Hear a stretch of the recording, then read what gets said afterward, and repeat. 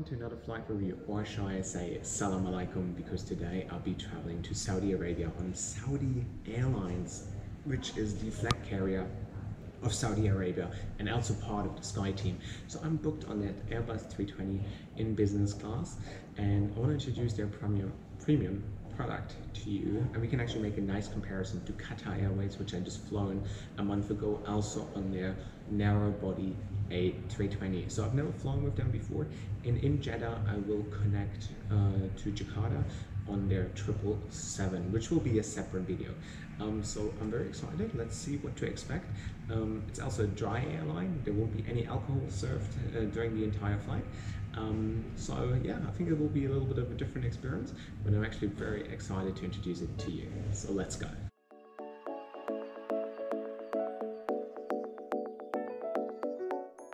So believe it or not, but the entire flight from Milan to Jakarta with a stopover in Jeddah only cost me 400 euros, plus I gained 11,000 frequent flyer miles to my Sky Team account. Yeah, I found a deal on Secret Flying, which you should follow on Facebook as well, because they always publish deals like this.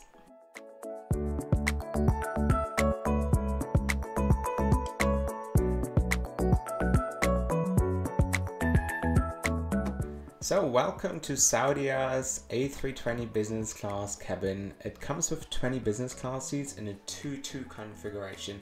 I agree, they don't look too fancy and they might be a bit outdated. However, for 5 hours flight, they were pretty comfortable and not too bad.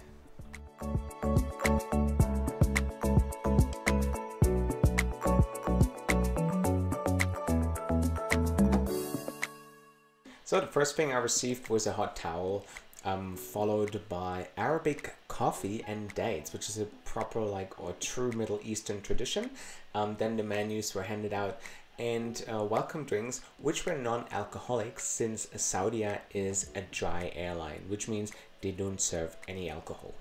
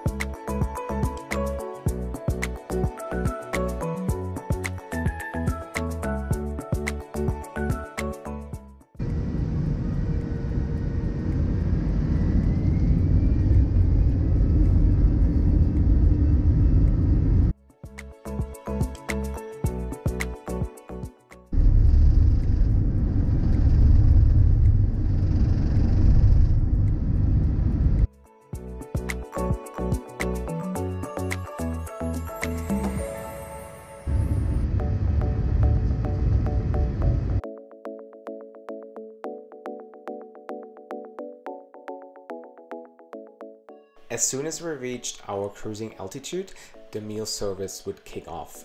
As a starter, I was given 2 options. Either I have the Arabic one or the smoked salmon with steamed prawns, which I decided to take. And it was delicious. It tasted really nice. The salmon was very fresh, as well as the prawns. For the main, I could either go with the chicken or with the mixed seafood, which consisted of sea bass and salmon once again, with a dish of saffron rice, which was fresh. It was not too dry, as well as the fish. The sauce was delicious, and I was pretty satisfied with the meal service.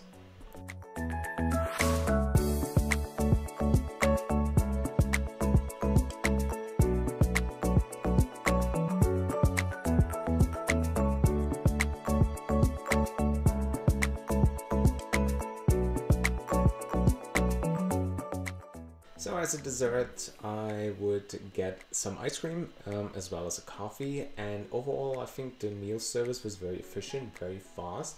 There were no long waiting times between meals, just the way I like it.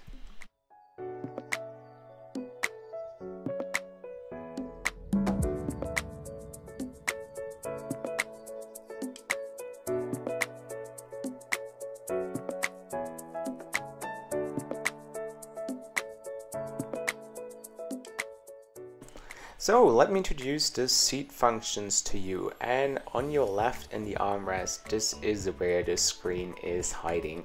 It's very bulky, it's hard to get out of there, and I usually prefer the screen to be in the back of the seat in front of you.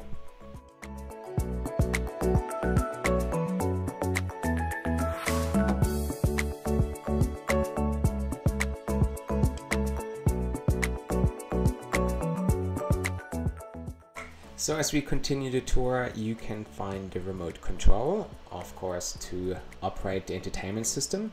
And you also have the plug for your noise cancelling headphones and a USB slot, which was actually working. So the seat also features two power sockets right in between. And in the seat pocket in front of you, you will find the noise cancelling headphones as well as the onboard magazine where you can purchase things if you like to.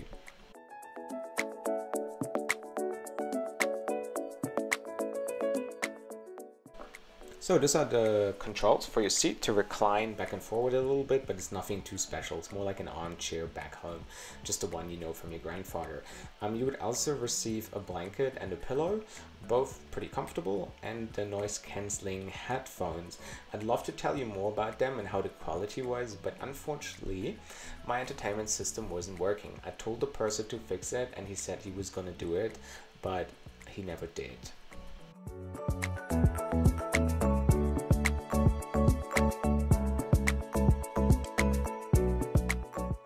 As you can see, my entertainment wasn't working. I tried to fix it myself, but nothing would happen. In the seat pocket in front of you, you have the onboard magazine where you can purchase duty-free items if you wish to do so.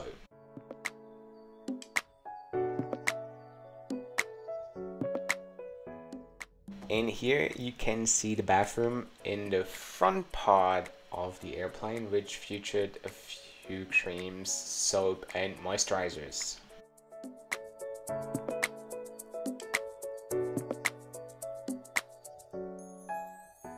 So I also went to the economy class and there is no personal entertainment, you only have the overhead screens, and I went to the bathroom and it was a complete mess, as you can see.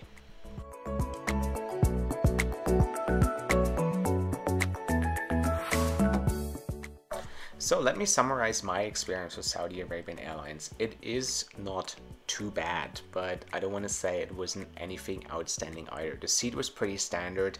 My entertainment system wasn't working. The meal service was great. The food was good. It was a quick service. I loved the portions. It was very fresh. The airport in Jeddah was a complete mess though, and until the new airport is opening next year or by the end of the year, I wouldn't recommend going for a transit in Jeddah. They have free Wi-Fi at the lounge, but this is probably the only positive thing I can say about the airport. Would I go out of my way to book Saudi Arabian Airlines? Probably I would if they have a deal like this again. If they wouldn't, I would probably prefer a different Middle Eastern airline.